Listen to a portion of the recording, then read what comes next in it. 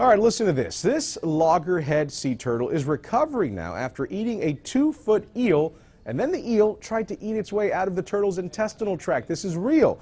The turtle was rescued off the Florida Keys by the Coast Guard and taken to the turtle hospital. There, Dr. Brooke Burkhalter says it took 3 hours to remove the gold-spotted snake eel from inside the turtle. The doctor says it looks like the eel died while trying to eat its way to freedom from inside the turtle. Right now, the turtle is being called Shellmore, and it's listed as critical, but it was swimming in a recovery tank after surgery. I'm Molestina for CBSMiami.com.